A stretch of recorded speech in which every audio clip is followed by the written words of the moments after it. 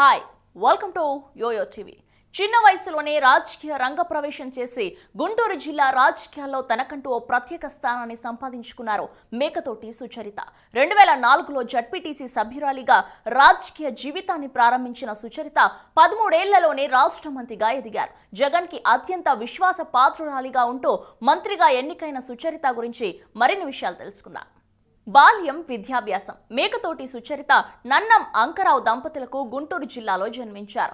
ఆమె బాల్యం, విద్యాభ్యాసం అంతా గుంటూరు జిల్లాలోనే జరిగింది. ఫిరంగిపురంలోని సెయింట్ అండ్ గర్ల్స్ హై స్కూల్లో 10వ తరగతి వరకు పూర్తి చేసిన సుచరిత కేఎస్జే కాలేజ్లో పొన్నూరులో ఇంటర్మీడియట్ అభ్యసించారు. అనంతరం మధురై కామరాజ్ యూనివర్సిటీ నుంచి డిగ్రీ పట్టా అందుకున్నారు. ఇక రాజకీయ నేపథ్యం. దివంగత నేత వైఎస్ రాజశేఖర రెడ్డి స్ఫూర్తితో సుచరిత రాజకీయ ప్రవేశం చేశారు. 2006లో కాంగ్రెస్ పార్టీ చేరి ఫిరంగిపురం జడ్పీటీసీ సభ్యురాలిగా ఎన్నికయ్యారు. జడ్పీటీసీగా ఉంటూనే 2009 సాధారణ ఎన్నికల్లో పత్తిపాడు నియోజకవర్గం నుంచి కాంగ్రెస్ పార్టీ తరఫున పోటీ చేసి ఎమ్మెల్యేగా విజయం సాధించారు. సుచరితకు ఎమ్మెల్యే సీటుని వైఎస్ కేటాయించారు. దీంతో వైఎస్ కుటుంబంపై అభిమానంతో వైఎస్ మరణాంతరం జగన్ వెంట నడిచారు. కాంగ్రెస్ పార్టీకి ఎమ్మెల్యే పదవికి రాజీనామా చేసి వైకాపాలో చేరారు. 2012లో జరిగిన ఉప ఎన్నికల్లో వైకాపా తరఫున పత్తిపాడు నుంచి పోటీ చేసి ఘన విజయం సాధించారు.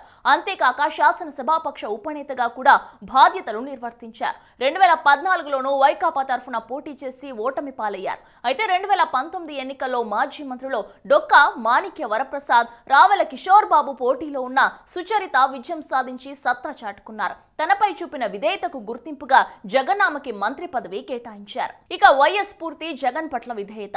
మేకతోటి సుచరితకు వైఎస్ రాజశేఖర రెడ్డి అంటే ఎనలేని అభిమానం. ఆయన మీదున్న అభిమానంతోనే ఆమె రాజకీయాల్లోకి వచ్చారు. వైఎస్ కూడా ఆమెను ప్రోత్సహించారు. మొదట జడ్పీటీసీగా ఎన్నికైన ఆమెను వైఎస్ గుర్తించి ఎమ్మెల్యే టికెట్ కేటాయించారు.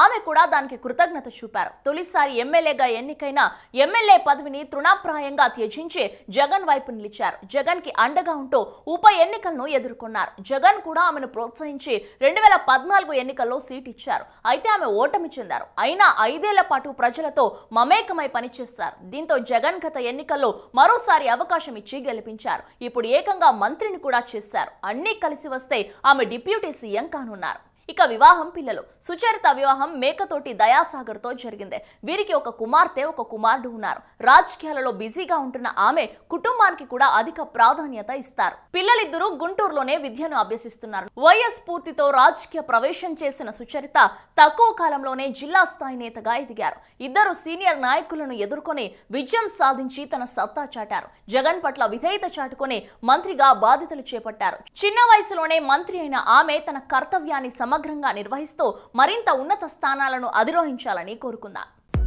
హలో, మిమ్మల్నే ఫిలిం సెలబ్రిటీస్ రియల్ స్టోరీస్ ఏంటో తెలుసుకోవాలనుందా? లేటెస్ట్ గా రిలీజ్ అయ్యే మూవీ రివ్యూస్ నేను చెప్తే వినాలనుందా? ఇంకెందుకు ఆలస్యం, యోయో టీవీని సబ్స్క్రైబ్ చేసుకోండి. అలాగే మర్చిపోకుండా యోయో టీవీ యాప్ ని కూడా డౌన్లోడ్ చేసుకోండి.